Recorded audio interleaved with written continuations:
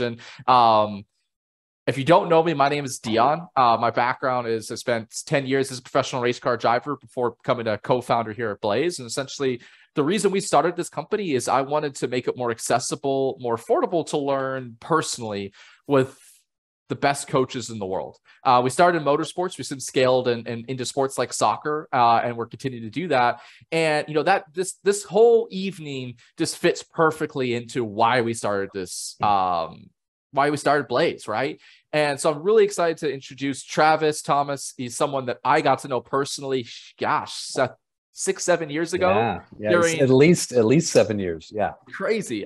During my off-season training, I went to IMG 1 year and got to learn with him. And I found him just a phenomenal human being, a phenomenal coach. But I probably can't do all of the justice in the world in introducing yourself. So I'll throw it over to Travis just to give a really quick background on himself, and then we can just dive right in.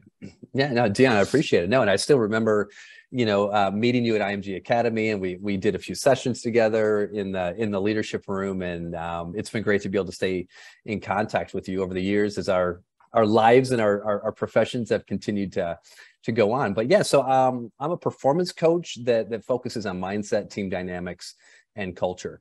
And so I work with a lot of youth college and professional teams. I work with the teams as well as people on an individual basis. Again, spent a few years at IMG Academy as a leadership coach, working with athletes from all over the world. And growing up, I played sports. Sports was my first passion. I played soccer in college, coached a little bit in high school, got away from it, actually got into the world of improvisation and improvisational comedy. And I got trained in that and then started performing in that at sort of like a professional high level, which was amazing and fun, and have continued to do that and still perform a few times a year. But that's about 25 plus years now of doing that. And as I got into personal development and then into performance coaching at the corporate level, the sports performance, and individually, I've really tapped into those principles from improvisation and helping people deal with pressure, deal with adversity, deal with performance from an individual standpoint, as well as from how to build dynamic, high-performing teams. And so currently, the most exciting thing I'm doing right now is for the last 3 years. Beyond having joining us tonight, right? Beyond, well, that's a given. It's a given. Exactly. But this is by far the pinnacle of my career to this point, is being here. But in addition to that, for the last 3 years, I've been the leadership and team dynamics coach for the U.S. men's national soccer team. So I've been doing that for 3 years, and everything that I've been doing with the team for the past 3 years, from working with the team and the staff on the mental skills and building just a great environment for high performance and culture, has been leading up to trying to qualify for a World Cup, which only happens every 4 years, and the U.S. missed the last World Cup in 2018, and so it'll be 8 years really since our last World Cup, and so we qualified, and I head off with the team in just about a month to Qatar or Qatar for the World Cup, and so kind of a dream come true, being able to growing up being a soccer fan, being a soccer player, and then kind of coming full circle and finding a way to work and serve the national team. Doing what I love and doing it from a completely different perspective. So happy to share kind of any of those ideas as we kind of dive in today. That's awesome, man. Well, first of all, look, we're pretty much all rooting for you, and we've got all of our support as you guys head to Qatar later this. They get a little over a month, and we'll be following along. It's cool to kind of know somebody else, to have that more of an emotional tie, even more than just watching the country, right? So before we really kick off here, I wanted to sort of set the tone of the evening, kind of to set some expectations. So overall, our conversation tonight is going to be focused on elite level mindsets. And I know we have a lot of race car drivers, motorcycle racers, karters in the audience. They're probably like, why the hell am I talking to a soccer guy? I think I know a lot of you personally, and I think a lot of you have heard me kind of preach and I say preach, but it's my deep belief that performance is performance. I don't care if you're a soccer player, a race car driver, a ballet dancer, or a business person. The principles all relate. So I want you to know that we're going to try to make this a little bit more broad so that it applies to everyone here. The other thing here is, what we don't want is to form a boring lecture.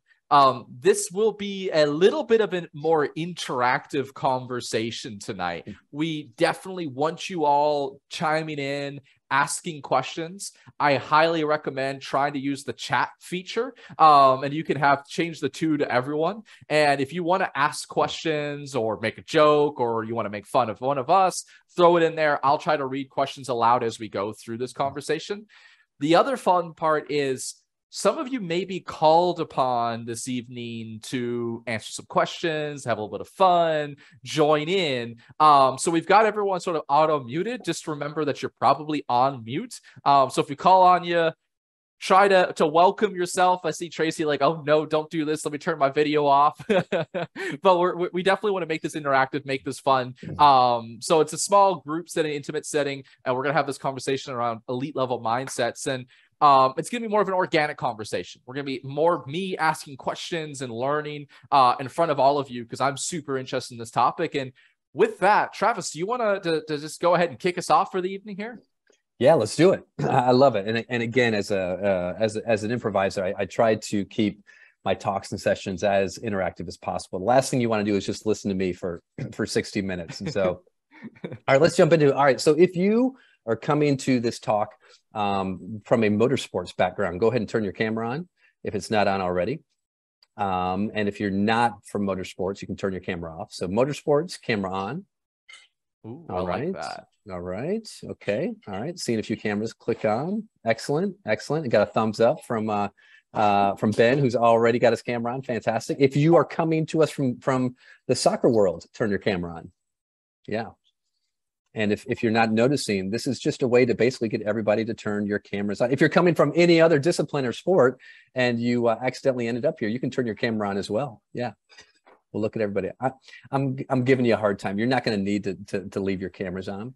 But like Dion was saying, we're going to keep this interactive. And our topic today is high performance mindset. So what does that really mean? Like what in the world do we mean by high performance mindset? So I want to do an activity and based on our numbers, Dion, I don't think it's going to take us too long to get through this and get everybody involved. Love it. Because there's not a lot of people here. Yep. Which is great. This is nice and intimate. I wouldn't do this with a big group, but looking at the people who are here, I want to have a singing competition, Dion, a singing competition. I don't know how well this is going to sound, especially I'm going to talk for myself. All right. If anyone jumps off the call right now, we know that you jumped off because you're afraid, right? So we're going to have a singing, calling them out, a singing competition. And here are the rules to the singing competition. You only need to sing for 30 seconds and you're not allowed to sing the birthday song or sing a national anthem, right? So you have to pick a song, 30 seconds, no musical accompaniment, put those a cappella to the tune. I know you guys all got you're recording this call type thing, because what we're going to do in the chat after is we're going to we'll ask people like which song inspired them most, right? So we'll all sing our little 30 seconds. And then in the chat, we'll just kind of vote like which of the songs really kind of inspired you the most. And so instead of pick an inspirational song here, right? Yeah. Like the Macarena or something like that. Yeah. whose voice really inspired you. And so instead of you guys volunteering, I'm just going to pick random people and I'll call your name.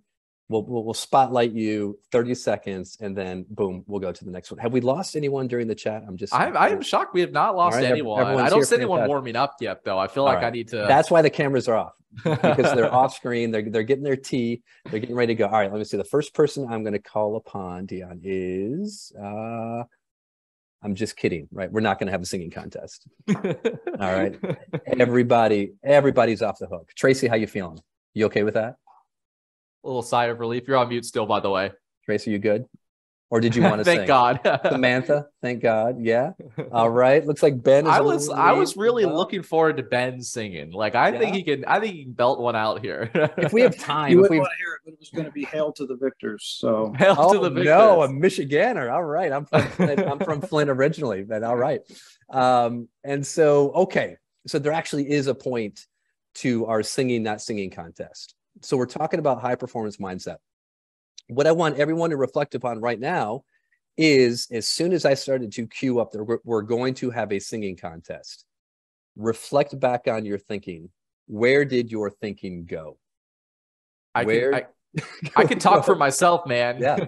My thoughts went immediately to, oh God, what's the song? Like, man, I can't think of a single song. What's the, like, I can't, like, I just literally could not think of a single song in the world, let alone the lyrics behind a song. I just totally froze. Yeah, absolutely. How many of you thought, like, your initial thought was, wait, are you serious? Are you kidding me? Like a little bit of panic, a little bit of freaked out. Embarrassed over here. Yes, exactly. Yes. Embarrassed. Oh shoot. Like, yeah, I'm going to humiliate myself. Okay. So probably a lot of us started off with a little bit of panic, a little bit of embarrassment. Yeah, that would have been me still. And then some of you maybe stayed there and you're like, if he calls on me, I'm just going to pretend that I don't hear him, or I have technical issues, right? Whatever, however to get out of it. And then some of you probably started in a little bit of a negative panic and then kind of started to maybe claw your way out a little bit with like, oh, okay, if I have to do this, and you started to problem solve it a little bit. I mean, Ben even was able to get to the point of picking a song. Like, I'm impressed by that. I couldn't even get to that point. Who had a song ready to go? If you had a song ready to go, remember, I'm not going to make you sing, but just put it in the chat. We had "Hail to the Victor" from Ben. "I Will Survive" by Samantha. That was probably a little just to help you survive the moment, right? "I Will Survive." Amazing. So what would your song be, Travis? Well, here's the thing. I had to do this, right? So one of the things we have to do with the national team, "Sweet Child of Mine," use of nice. So when you go into a national team camp, which is anywhere from a week to 3 weeks to a month, whether you're a staff member or whether you are a player, if it's your first camp, at the end of the camp, the last dinner before the end of the camp, you have to stand up on a chair in front of everybody and answer questions from the group. And then you have to sing a song. You pick a song and you sing. So I had to do this, right? Just a couple of years ago. And I don't consider myself a singer. So I'm like, okay, I don't have the vocality to pull this off. What can I do? What can I do? Well, I like rap, but I'm not really a rapper. So I was addicted to the Alexander Hamilton musical. My family and I, for like 3 years, we listened to it over and over and over again. So I'm like, I can do the opening song to the Hamilton soundtrack, which isn't really singing as much as kind of spoken rap. And that's what I did. And so again, I had to work myself through, okay, shoot. What do I do? What do I do? What do I do? What do I do? And amazing. So the reason I like doing this, Dion, is few things in life terrify most of us than having to kind of probably sing in public. And even though we've got like probably some elite performers here, whether from auto sports or from soccer or whatever it is, we can all kind of relate to, oh, shoot, I've got to sing, put myself on the spot. So when we think about mindset, pressure, being on the spot, having to perform under duress, are we really conscious of where our thoughts go? And so my job as a performance coach that focuses on mental skills is to help athletes, and I do a lot in the corporate world as well, is to help, like you said, performance is performance, is just to help people understand some tools and some ideas of when we feel under pressure or we feel stress, how we can shift our focus to being effective and productive in the moment. And also when we're not under stress or under pressure, what are some different things that we can do to make sure that we are focusing on the right things that allow us to consistently perform at a high level? And that's what kind of mindset or high performance mindset is for me. When you're able to combine your physical ability, right? If I'm a driver, right? Being able to combine the best of my driving ability, combine that with the best of my mental ability, and you put those together, and that is your optimal performance. And so often we might have someone who has a ton of skill, but not great focus. And so the performance is going to come down. We might have someone with mediocre skill and high focus, which means they're going to top out here, but ideally we want to get both of them to the same level. And so being able to combine those two, but as you know, we spend so much time focusing on the physical part. We don't spend a ton of time of understanding how to engage the mental part in a way that isn't a deterrent, but is actually an asset to our performance. Fascinating. So there's so much to unpack there, but where my mind goes here is, one of the first things you said on this exercise is you asked us to think back to where our mind went when you gave us this challenge, right? And one of the things that I've been fortunate enough to go and learn from people like yourself and some, really just amazing teachers in this space. And one of the things that I learned early on, and I feel like I'm, of course, still trying to master, to deal with, is the acknowledgement, or even the ability to observe what I've been told is like negative chatter, like your mind telling you oh no, you're gonna suck. What is, like, you're terrible. But even just knowing when you're in the moment of performance, like realizing your mind has drifted off to that negative chatter early, or just like, it's hard to put into words, but it's like sometimes you just don't even realize that you've gone down this path. So how would you, for someone that's just getting started in this space, like, how do you think about teaching them to start to observe what that mind is doing while they're in that, heightened pressure, while they're performing, really? Yeah. Well, I mean, you said a bunch of things right there, Dion, that is really, really powerful. And just to hit on a few, you said is our ability to stay in the moment, right? And again, when we talk about what is someone who is really mentally focused or mentally tough, it's their ability to focus and stay in the present moment with the action that they're performing, right? How often, when you're driving a car, your thought starts to jump through what is coming or what has already happened. But where is the race actually happening? It's happening in the moment right now, turn by turn by turn. We get into trouble, same on the soccer field, is when I start thinking about what is going to happen or what might happen, as well as I can't believe I can't believe I made a bad turn, or I can't believe I made a bad touch. And our attention starts to go either then or when, right? Future or present, past or future.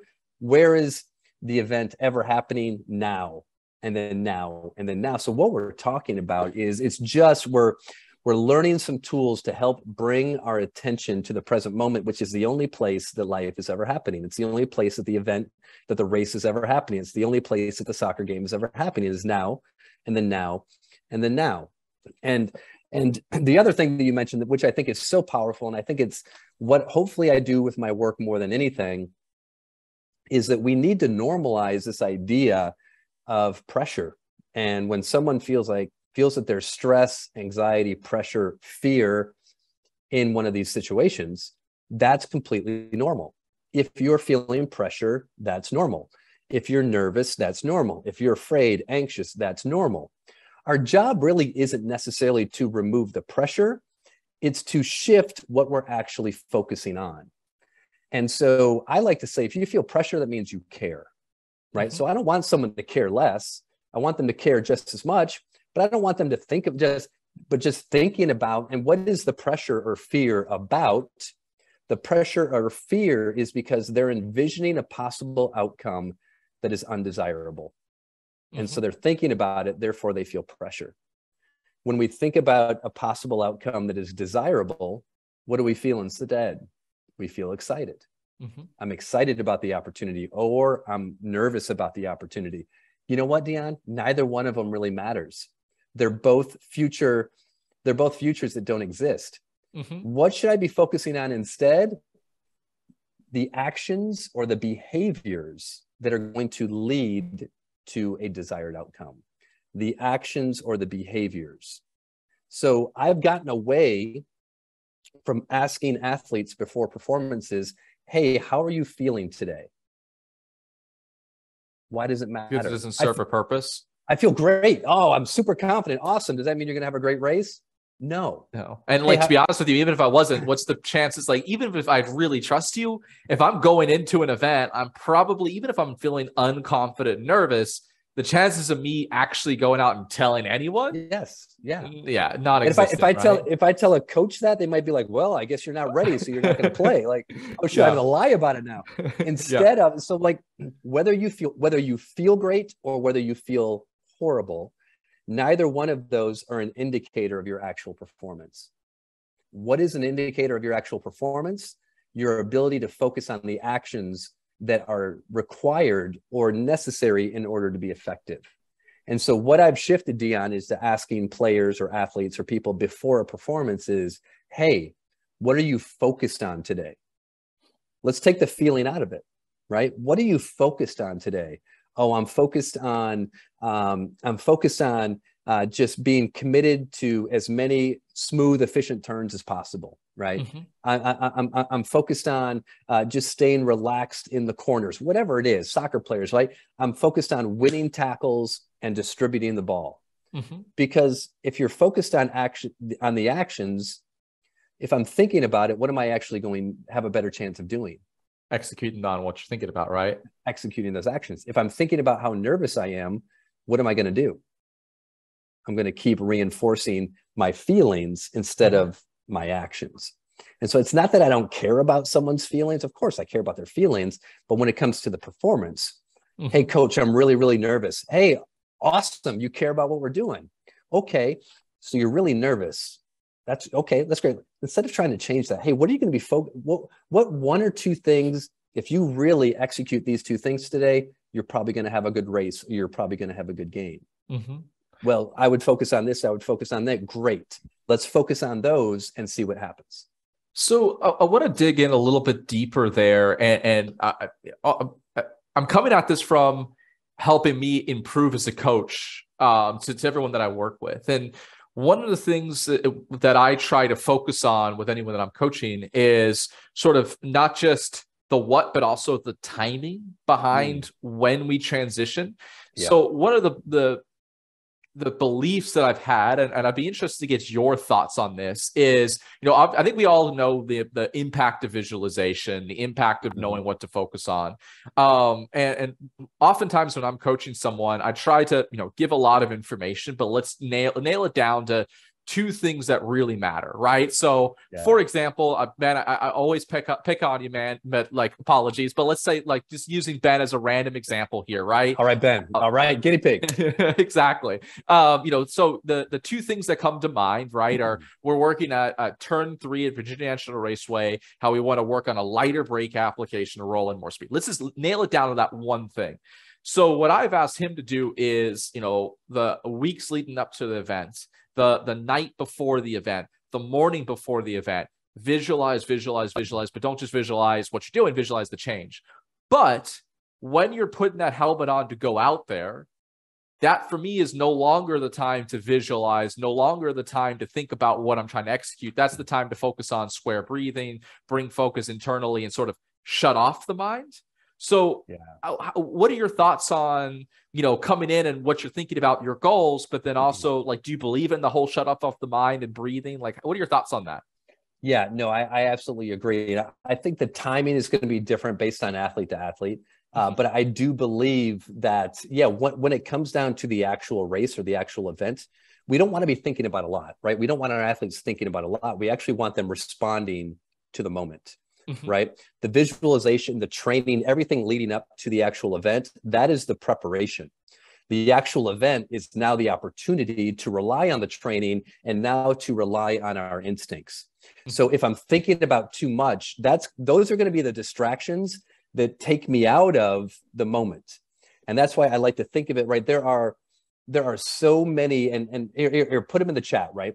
Whether you're whether you come from soccer, whether you come from racing, what are the distractions, right, for any given race? What are the distractions that are a part of any race that could take you from being in that present moment? I'll shout out mine where everyone's shouting in the chat. Even for me, I'm now on the other side where I'm trying to, have a business and try to grow this thing. So now even for me, the ability to shut off work before I get on track is a big thing. And we see Mark talking about, for him, it's the potential mechanical issue with the car or weather. Racing in the rain is a pretty high anxiety thing because it's lower grip. Ben saying, rushing around between a session. And for everyone that's not a race car driver, we have, let's call it 3 practice sessions throughout the day. Each one might be 30 minutes long, and you might have an hour between to wrench on the car, do a setup change, get a bite to eat, and then get back in the race car for your next session. So it's not it's almost kind of like a soccer tournament, but even more condensed down. Is how I would explain it. And I'm sure for our younger audience, we've got school and all I remember when I was 16, 17, this is going to sound kind of almost embarrassing, but I purposely shut off any potential love life. I just didn't want to open myself up to any distractions on that side. So I was just like, nope, done, not interested. I'm over here. So I know that, you know, a lot of us can relate to that side of things as well. Yeah. And that's it. It's anything that is not about what we're actually doing is going to be a distraction. Right. And so if, you know, talking to soccer players, right, you know, the referee is a distraction. The fans are a distraction, often our own, especially parents, right? Distraction. The field conditions, the heat, the coaches, like all these different things, right? Lorelei, like the fuel air pressure, all these different things that if we think about them, they're actually taking us out of the present moment. And so we can acknowledge that, yeah, these distractions are a part of the event. But when I'm in that seat, what I want to be really focused on is what I'm doing and responding to all of that, all of the information that's coming in. I can't be thinking about that information. I need to be responding to that information. And so in improvisation, right, like we like to say on stage, if you think, you die. As soon as you start thinking about what's going on, you have now detached from the present moment and you're missing too much information, right? Just like a soccer player who's trying to think their way through the game is now so they're no longer intuitively responding. They are intellectually responding, which is way too slow in order to perform that action. Mm-hmm. So I want my athletes to do all that work on the front end. So once they're in that seat, they can trust themselves and rely on their ability to respond to the moment. And so it's interesting. This is a crazy fact, Dion. And now there's all this work that's been done around our thoughts. And something you said earlier made me think about it. But it might have been a University of Michigan research project. They were able to kind of determine that on a typical day, right, a normal human has between 30 to 60,000 thoughts. Okay, right? Man. 30 to 60,000 thoughts. Okay, now here's the thing. Roughly 6,000 plus of those thoughts are actually conscious thoughts, right? So we have about 6,000 and change conscious thoughts a day. I'm exhausted just listening to that. Yeah, talk about mental fatigue, right? Yeah. And so 6,000 conscious, everything else is unconscious, right? So you can imagine just the amount of stuff that's going on in that side of our head that we're not even conscious of. Here's the kicker. Of all of those thoughts, 80% of those thoughts are going to be negative. Wow. And 95% of those thoughts are repetitive. And is that, would you call that sort of, it doesn't matter who you are? Is that true for almost for every elite level athlete versus, yes, you know, whoever? Okay. Yeah. Wow. And so if we're going to approach things, that basically 4 out of 5 thoughts that I have are negative, right? And 4 out of 5, 4.5 out of 5 thoughts, it's the same stinking thinking over and over and over again. So if I can't go into a race and think that, oh, you know, if I'm questioning where is this negativity coming from, and now I'm focused on the negativity and I'm beating myself up for the negativity, you're just basically beating yourself up for being human and thinking what everyone else is thinking. So this is the key. Instead of battling that, what I want to do is I want to give myself a mental plan for what I'm going to focus on instead, right? So when I choose a mantra, or when I choose what my focus is going to be that is effective, now that is me being consciously resting my attention on the things that are going to be effective. If I don't have a plan, now I'm just relying on, you know, to battle that 80% that is just there. Mm-hmm. And so again, the goal with mental performance or mindfulness is what we're talking about. The goal is not to be perfect. The goal is, how quickly do we notice that we're distracted so that we can refocus our attention on our intentions? And right? I love that. Like, yeah. It's just the game within the game is how quickly, when I notice I'm distracted, so that I can refocus where I know my thought is going to be effective. It's amazing to me how the language of sort of high performance is so, it's so similar, right? I noticed from the I think one of the largest issues for in grassroots racing when I come in and talk with any type of driver, and this is, you know, the top level grassroots racers versus anyone that's starting, I think the number one issue is they have zero plan at all, like no plan of attack, right? And even myself, you know, now that I'm trying to transition where my mental focus goes into trying to run a company, and I'm terrible at it right now, and I fall into the same pitfalls of anxiety. And like literally yesterday, I was just bummed the whole day because, you know, things are not going that well, right? And we're trying to figure it out. And, you know, when I think back to why was I bummed all day, I'm like, I don't have a plan for what are the things I need to test? What are the things I need to try to get out of this, right? So just though you using the word plan just resonates so much with me because it's something that I preach to people that I talk with, but then I fail at it myself and the other side of things, right? And I don't know, just that really just resonated with my mind. Well, I'll give you just a quick example, right? So, you know, again, being with the national team guys, you know, every athlete is different. What works for one athlete is not going to work for another. So what I love to do is just talk to the players and be like, hey, what works for you? So one of our goalkeepers, right? And you think about a goalkeeper, so much of their time on the field is the action is away from them. And then all of a sudden the action is on top of them and they've got to be, and yet so much of that pressure is always there. And so I was talking to a goalkeeper. I said, hey, what do you do in order to stay focused throughout the match? He's like, before every game, I give myself a one-word mantra. And so whatever's kind of going on in my life at that moment, I give myself a one-word mantra that's going to help me focus. So when I notice that I'm distracted during the game, I come back to my mantra refocuses me on the game. So it's having a plan for when we are distracted. Why? Because we're going to get distracted. So it's understanding, again, we're not trying to be perfect. We're having a plan which allows us to be better.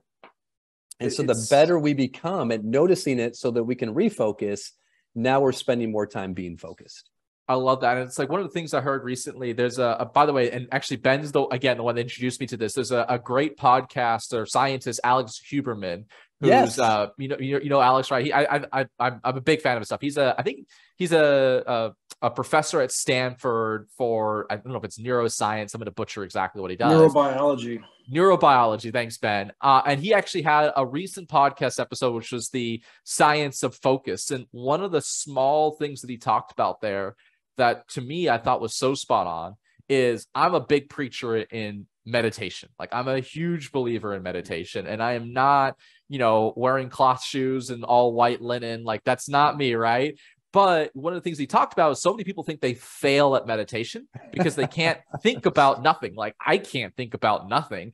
But, you know, with the science, he also talked about where the study was. I'll have to pull up the episode and figure out which university did the study. But essentially, the benefits of meditation was actually building the neuroplasticity of being able to refocus, lose attention, refocus again, which was, I thought that was fascinating. That's exactly it. And again, I'm a big fan of meditation myself. Remember, meditation is exercising the muscle to be more mindful, right? There's meditation is mindfulness, but not all mindfulness is meditation, which is why I love improvisation so much. We can get into that more in a second. But yeah, 100%.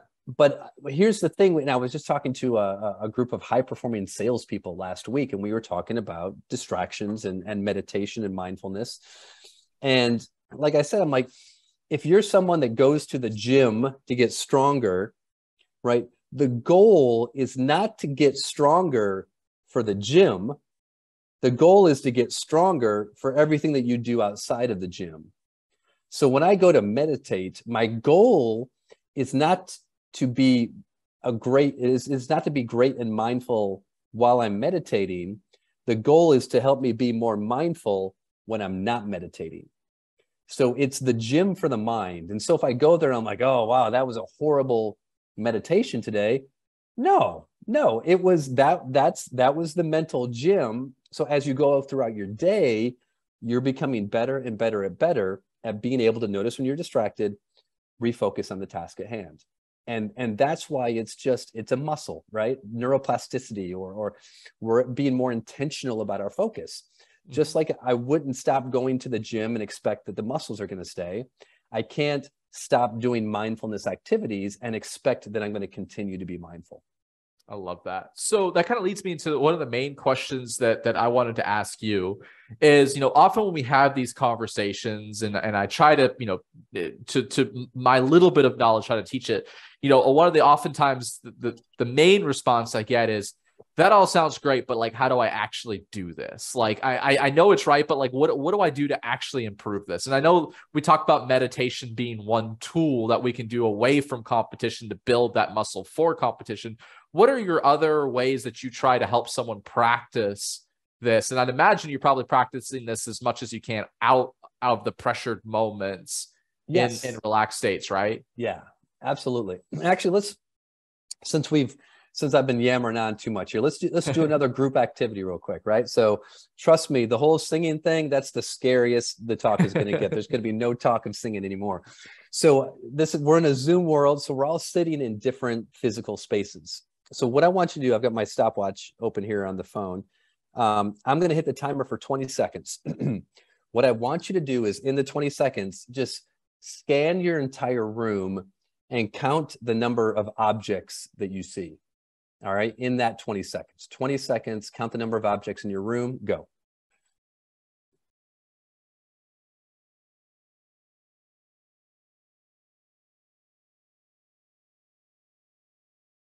Ten seconds.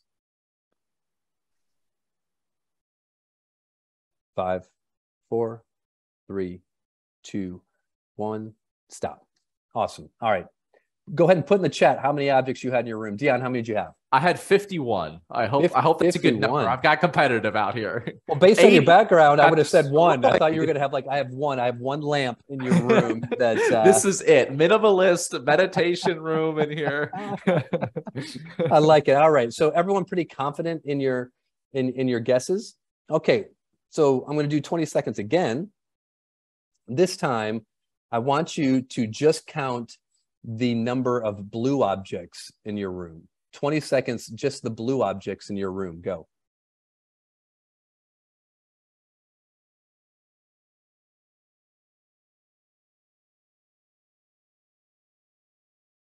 Ten seconds.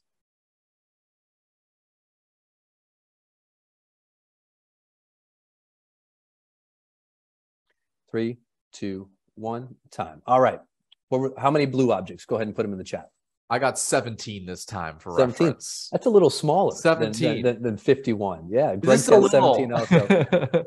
So let me ask the question to the group.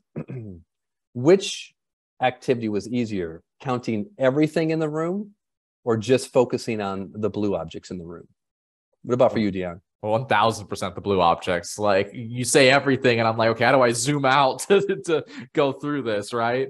Yeah, I've got a few people saying everything, which is fine. Which is, again, there's no wrong answer here. Mm-hmm. But what we're trying to paint this picture is, if you try to take in everything, right? If you're trying to take in all of that information, that's a lot to take in.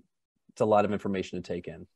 But if we actually focus our attention onto just one or two things, as you were scanning that room the second time for the blue objects, were you paying attention to the other objects that weren't blue? No. Were they there the whole time? 100%. Yeah. In fact, I was thinking, I was like, maybe this is the competition where you're going to ask about the blue things and then say, hey, what's that red thing in the corner or something like that? Yes. Yeah. I mean, well, I wasn't paying attention to the red. Why? Because I was paying attention to the blue. Yep. So much of this, Dion, is how can we take the complex and make it simple? Mm-hmm. Right? So again, I can't eliminate all the distractions in my room, just like I can't eliminate all the distractions in my life on a day-to-day basis, just like we can't eliminate the distractions during a race. Mm-hmm. But when we are more conscious of what we want to focus on, we turn the volume down on the distractions by turning the volume up on our focus. And so when I'm really clear about what's the most important things to focus on, it turns the volume down on all the other things that are competing for my attention. But if I don't have a plan, what I'm trying to do in the moment is sift through countless distraction that's coming at me and trying to pick and choose, well, pay attention to that one, but not that one and not that one. But if I'm super clear going into it, well, all of that other distraction we just turn the volume down because I'm only looking for the blue things, or I'm only looking for whatever those 2 or 3 intentions were that we gave ourselves before that race. I love, and I'm going to kind of relate this back for a brief moment to some of the racing conversations. And a lot of people are talking about time in between sessions, time, let's say in between tournaments, as a potential distraction. And when I kind of listen to what you just said there, and I'm going to throw in, like, how would I now coach this using this information? I'd love for you to critique it while we're here. Hopefully this is a helpful exercise to everybody. But how I would describe it would be, when you're out of the car and you have a limited amount of time before your next session, all of that stuff to me I wouldn't word it as a distraction. There's a lot of things we need to get through. So we need to come out and say, hey, what is our plan of attack here? Coming out with a crystal clear. And a lot of people do setup sheets that they're like, okay, I need to do this, run through that. And then if we want to do some type of in-between session analysis, let's say this would be studying a quick game film from your previous game for your next game, or video from your session, or data from your session, is going in with that hyper focus where I'm not looking at everything. I'm looking for 1 to 3 channels. Like, channels could be like throttle input, brake input. And I'm saying, where is the biggest time loss there? That's the biggest. Let me just do that. And then simplify, like you said, simplify down, narrow the focus down, because when you're out of the car, you still need to be focused. But then when you're in the car, it's just a different level or different focus at that point. And you're kind of like separating the two completely. Would you agree with that? Kind of makes sense, not knowing motorsports that well, but high level? Absolutely, right? It's you're relying on your experience and your knowledge to cut through all of the information to be able to whittle it down to what is the most important information, right? You're not going to fix everything, right? You're not going to fix everything at once and at the same time. But if you can identify what are those 1, 2, maybe 3 things that if we focus on these things, that's where the best time improvement is going to come from. And so it's that knowledge and that expertise which allows a great coach or a great driver to be able to kind of cut through all the other stuff that's also clamoring for your attention too, to say, hey, pay attention to me, I'm important. You're like, you're important, but you're not the most important. And so just like we don't want to get in the driver's seat and be thinking about 1,000 things, they're all important, but we're able to prioritize really, really quickly that these are the most important for this particular moment. So when I kind of think about, then coaching, and I'm going to relate this to something, I try to relate things in different ways. And like, let's say relating this to the business landscape, right? Like talking about where we are as a company, or like our number one problem is growth. And it can be really like growth, like what is this? And there's, all like I found, like there's emails, there's social, there's top of funnel, there's conversions, there's all of this, there's retention, right? And for me, I feel like I lack the hey, here are the 2 or 3 things that really, really freaking matter. Like everything else matters, but like here, let's focus here. So when I think about that, I think one of the major jobs of a coach is to help someone know where to focus, is to help someone simplify. When you see from the men's national team, do you think that do you agree that that's kind of where one of their main focus areas is, simplifying down and helping people know where to focus? Absolutely. And that's the thing. And when, on the soccer field, you have 11 players doing 11 different things. And what one person should be focusing on is going to be different than what another person should be focusing on. Yet they're all trying to collectively work together. And even when I've been able to do one-on-one sessions with players, I'll usually pinpoint 1 or 2 behaviors or actions that I know are super important to them, that if we just reinforce, yes, you need to do everything well, but if you really nail these 1 or 2 actions, it's going to increase your likelihood of success more than all these other actions that are important as well. And so, and again, the less that I can think about and the fewer things that I can focus on, the better chance I have of actually being fully engaged in the moment and allowing my skill and my intuition to kick in.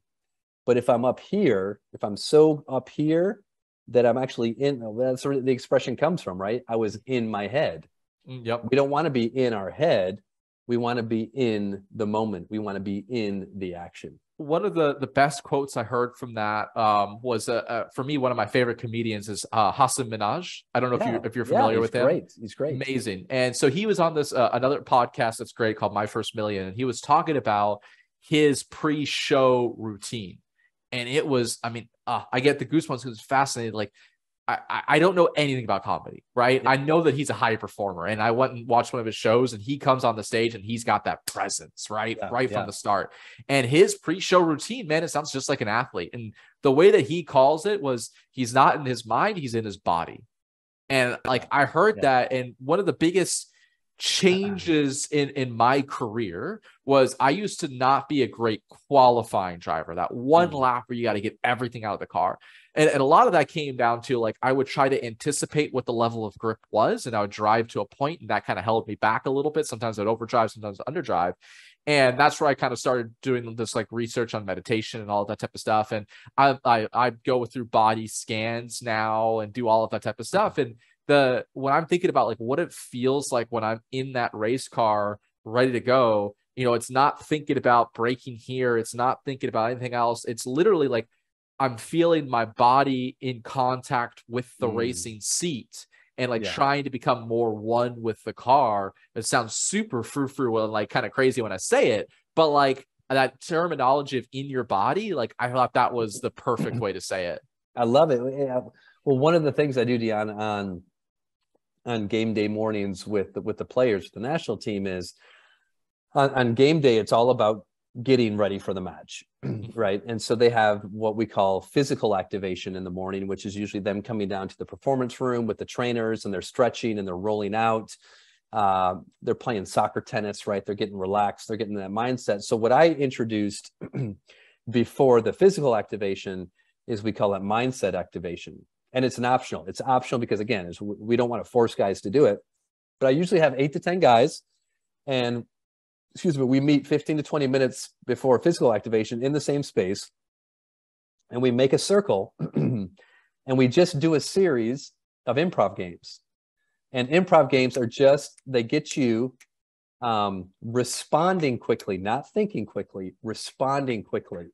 And one of the terms I use with them, I usually start, we get into a circle, I have them close their eyes, we do 1 or 2 minutes of intentional focused breathing, right? And one of the terms I'm telling them is ground yourself inside your body, right? Feel your feet in the carpet, feel your toes, right? Ground your shoulders, feel yourself be in your body. To your point, don't be in your head, be in your body. It's game day. Our goal, and then I have them do these games, which again gets them responding instead of thinking, and it gets them connecting with the other players on the team. Eye contact, connect, right? When we can connect with other people, it gets us out of our own heads, and it gets us literally making these human connections. So everything that I'm doing is getting them out of their head into their body and getting them into a responding mode instead of a thinking mode. So just that idea of, feel yourself in the seat of your car. And that's why, again, going back to meditation, the reason the breath, we use the breath as a grounding mechanism for meditation, right? Is, think about it. What is always in the present moment? Our breath. So if I want to bring my attention back to the present moment, and if I focus on my breath is always in the present moment. My mind can be in the future, my mind can be in the past, but my breath is always in the present moment. So if I focus on my breath, I'm bringing myself into my body and bringing myself back into the present moment.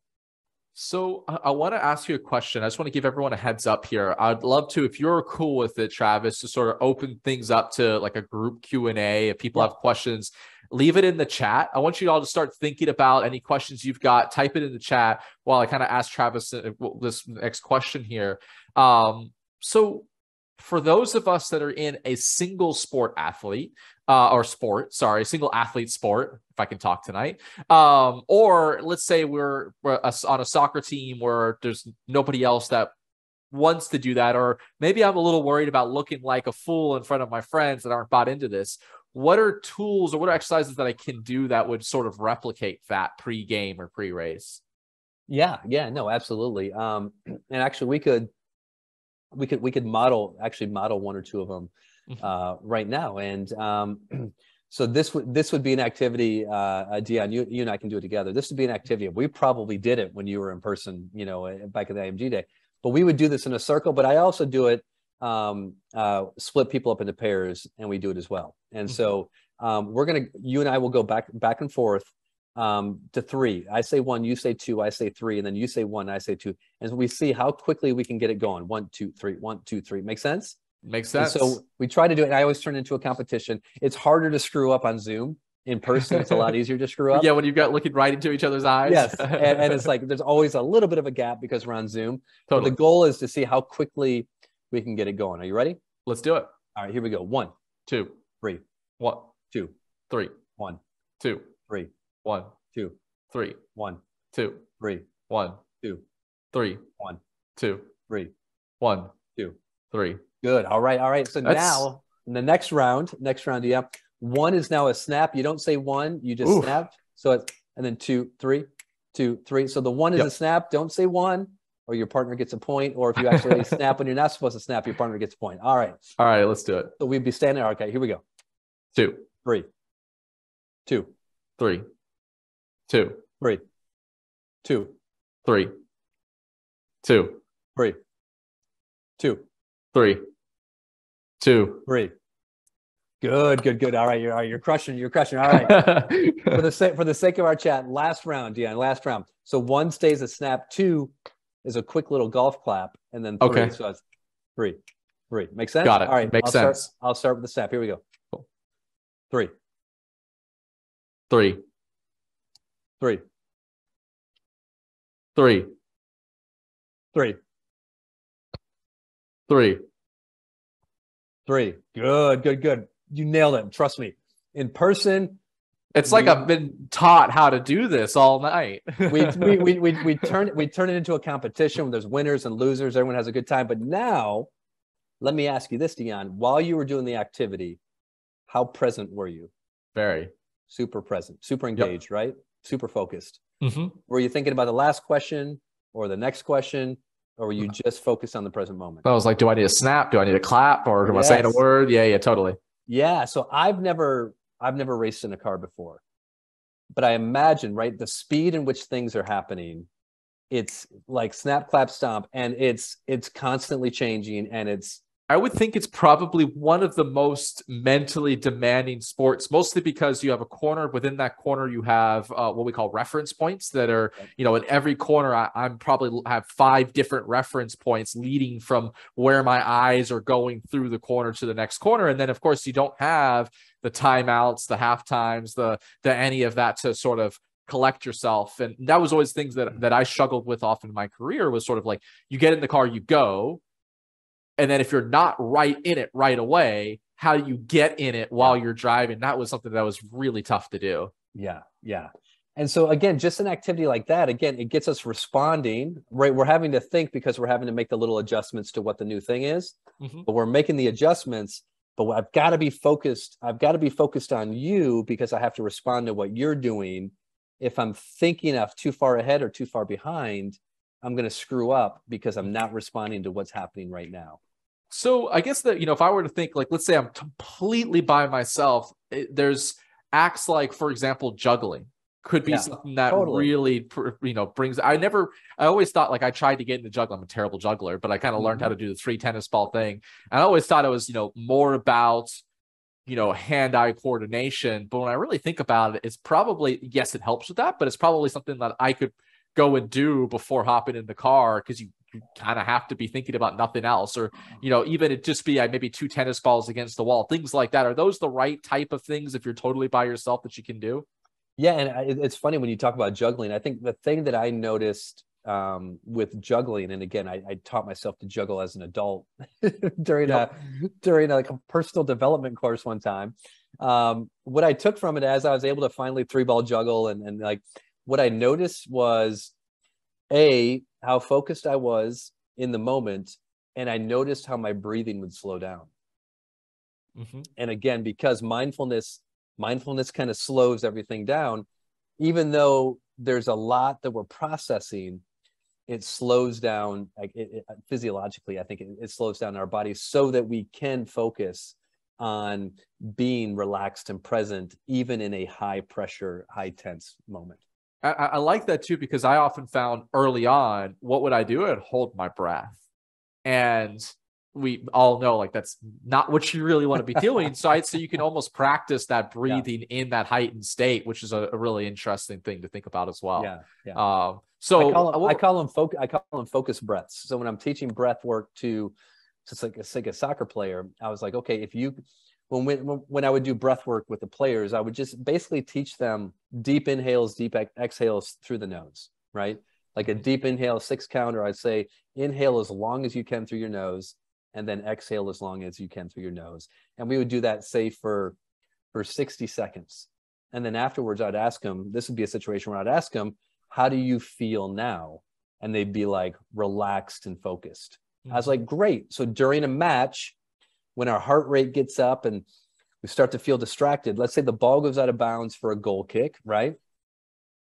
Can you take 1 or 2 of those long breaths, again, which is just going to help you slow down and refocus, boom, get myself back in my body, refocus on the present moment. There's a training center that I went to in Italy that focused very heavily on the mental side of sport. And they train a lot of the Formula One drivers and other pro drivers. And their term was always mental economy. And I've told a few people here this sort of story, but it was, I went over there with 2 friends of mine that are also pro drivers. And the first thing you do is you get into this air conditioned room, right? And they have like the racing simulator seat set up, and they have a screen in front of you, you're air conditioned, you're sitting down in a relaxed state. And they're like, okay, we're going to do a 5-game test. Number 1's a reaction time test. Number 2 is like, it'll flash the word blue, but it'll be written in red. You do true, false as fast as you can and go through it. Right. So we're all sitting there. We're like, okay, let's, 19-year-old kids, testosterone's pumping, competition's pumping. And we run through this test, and we're all like, okay, who won? And they walk in there like, hey, you guys are all at the bottom 10%. So you did terrible. And if you look up there, your heart rates were 140, 150 beats per minute. And the best drivers are not only killing you and crushing you, but they're crushing you because their heart rate is 80 beats per minute, not 140 beats per minute. How did you even do that? You're sitting down in an air-conditioned room. And their whole kind of conversation was around sort of, not only does the breath, relax you, it makes your reaction times faster, all smooth as fast, but it also, one of their beliefs, which makes sense to me, is we were taxing ourselves physically by being so mentally like over the top. And now you can't sustain it for as long a period as well. So like, how do you relax in those high focus states was kind of one of the areas that they try to really teach on, which I thought was never even thought about that. Right. It's like, how do you get your heart rate that high pressing a button? But there we are. Right. It's crazy. That's I mean, and you see that, right? We see that all the time where the excitement of the moment or the testosterone of the moment, gives you that initial boost, but then, it's not sustainable, right? It's not sustainable whether you're running a race, playing a soccer match, or, behind a car, right? That's, and it's actually not even serving you to the best of your ability in the moment. And so, right, with that whole idea of, the more, again, going back to awareness and mindfulness and just being and noticing.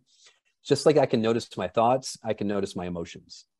So when I notice myself getting frustrated, when I notice myself getting anxious, when I notice myself getting nervous or whatever, I can notice that. And instead of just being the emotion, I can notice the emotion and then use these different tools to bring myself back to more neutrality, right? I work for Limitless Minds, and neutral thinking is the big framework of Limitless Minds, right? And neutral thinking is being able to respond to the current situation with as little judgment and emotion as possible, so that we can choose the best next response, right? I love that. We're humans, we're judgment machines, we judge everything. I'm human, so I'm going to have an emotion to everything. That's normal. But if I notice my thoughts, my judgments, if I notice my emotions, I can be present with them and not actually let them drive the car, right? I can notice them, and so that I can actually take the wheel back and go, okay, I notice that I'm nervous right now, but I'm going to notice it and then still refocus my attention. And then change. Yeah, absolutely. So essentially, we all need to become improv stars, and we all need to learn to juggle are the main takeaways that I've got for tonight. Well, this is a nice cliffhanger, Dan, because we had such a good conversation. We didn't even get to the improv side of things, which is like we could talk for freaking 2 days straight on all this stuff. I guess that'll be the next session. Will be what is the improvisation, the yes and of mental performance. And that's a great little foreshadow for one of the main things that where I kind of got you from or learned from you was all the yes and stuff. So Travis, look, we've had you for an hour, man. I really